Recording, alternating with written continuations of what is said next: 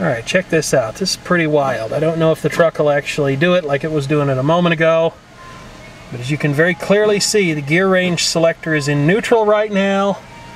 Truck is up off the ground, so there's no resistance against the wheels. And yet there's still some degree of coupling between the engine and transmission, probably just by virtue of the hydraulic pump for the fluid in the automatic transmission, be my guess. But I can hit the gas